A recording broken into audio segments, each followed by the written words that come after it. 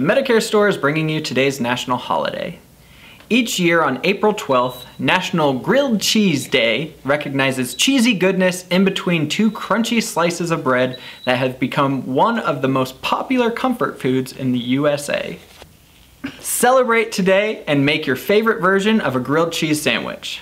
My favorite kind is with Kraft cheese, and you pile it high, you grill it on both sides and add some butter.